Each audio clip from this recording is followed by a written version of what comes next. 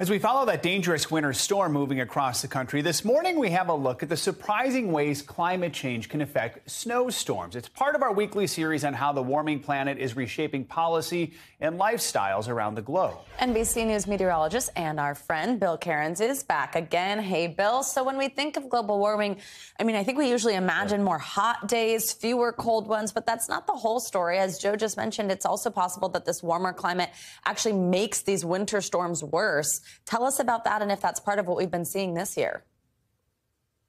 Yeah, this is one of my favorite topics because we all have that family member or friend that every time it's super cold or snow, they're like, oh, what happened to global warming? Or bring on global warming. It's freezing outside. So we all know that person.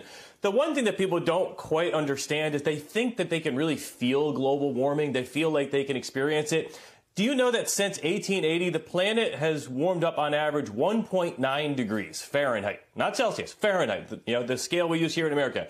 And on average, since 1975, we're warming up about a third of a degree per decade. In other words, you can't feel it. When people say they can feel it, it's such a slow moving target. That's why it's such a hard problem for everyone to feel and to experience. So let's talk about the impacts with these winter storms. Now, we do know that 90% of the warmth is being absorbed by the oceans. And so the oceans are the fuels, not just for hurricanes, but also for coastal storms.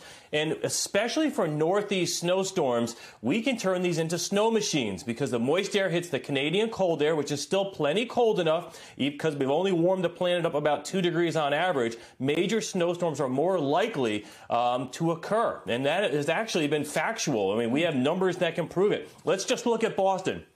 And by the way, the snowstorm last week in Boston was their 7th biggest all time.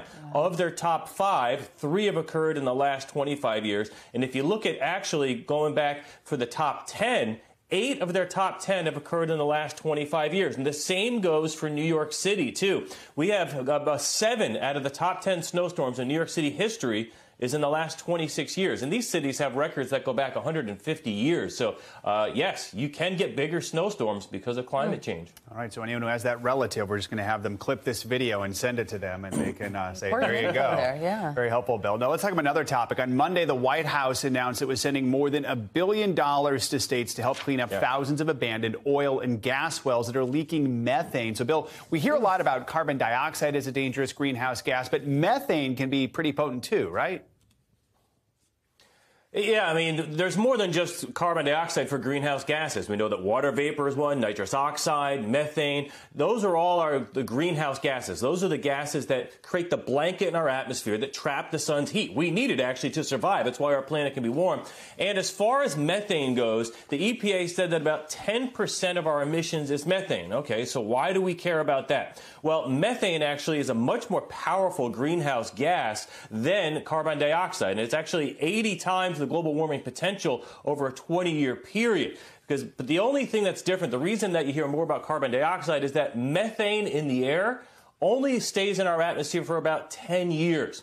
So the half-life is much shorter. Carbon dioxide, on the other hand, stays in our atmosphere for 100+ years. So if you go start your car up today and you're burning that fossil fuel, that carbon dioxide is going to be in the atmosphere for 120 years.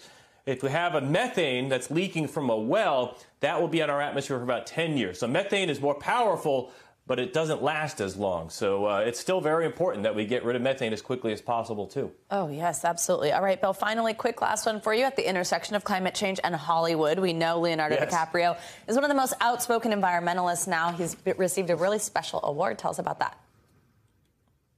Yeah, we have his Oscar speeches. He was a special envoy to the United Nations for climate change. And now we are hearing that the Royal Botanic Gardens in the United Kingdom is naming a tree after Leonardo DiCaprio. Now, this is a small tropical evergreen tree with beautiful yellow flowers that come out of the trunk. And here's the key to this one. This only grows in the Igbo forest in Cameroon.